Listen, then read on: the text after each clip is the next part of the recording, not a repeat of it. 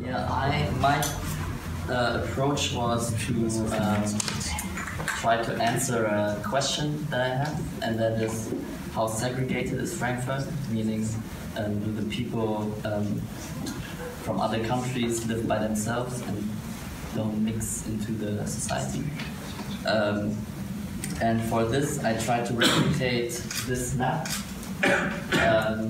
This is a dot density map from Dusty Cable, and every pixel, every dot inside the map is a person, and every dot is also assigned to a color which stands for his race. In this case, green is African American, blue is white, orange is Asian, and so on.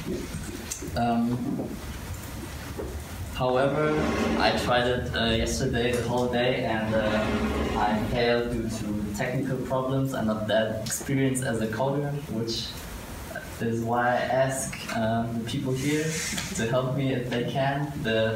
Just shortly, the problem is I can't count. I can't see if the random pixel is inside a EO-JSON polygon. Okay. Now, yeah. Why do I want to do it like this and not like in a normal map? I can show you. This is a classic map showing the proportion of foreigners in Frankfurt. However, it doesn't. It's just a percentage. It doesn't show the density.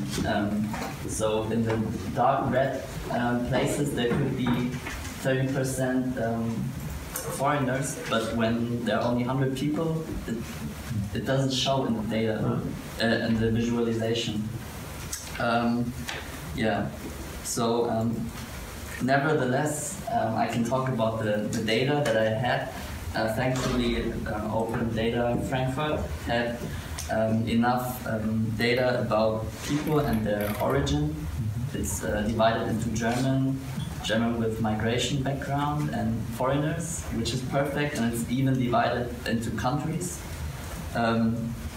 However, the numbers were collected in districts, and districts are very big dividers. It's a logical thing to put everything into districts, but it's for a computer it's not precise enough. Yeah, so I would wish to make it smaller. And the average population inside a district, I think, is around 15,000 for Frankfurt. And the US works with census blocks, and it's 1,500 per person average. So it's one potential below.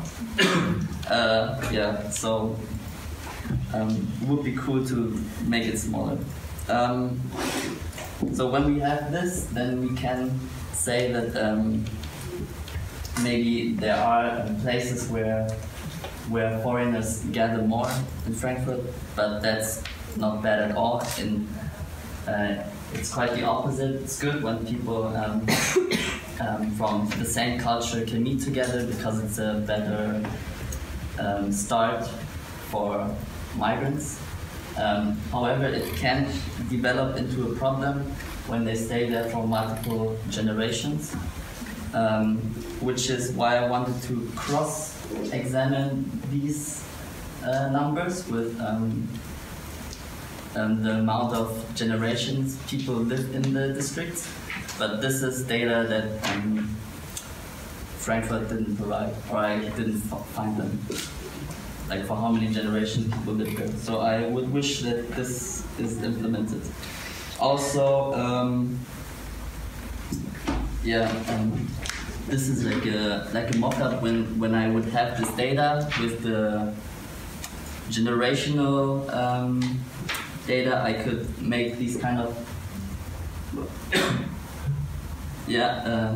from this I could make these kind of islands and then guess where are the people who aren't able to get out of the districts, and based on this I would check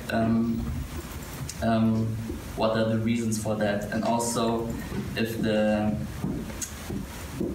housing actually encourages these islands. You know, when I'm not sure if it is useful to build more houses in this place to encourage this parallel society. Yeah, so about the data, again, census blocks would be cool. Checking the generations of people would be cool. And the third thing is we have the location data, but it'd be cool to add map data about waterways and habitual area and parks. So when you have this dot density data, you can subtract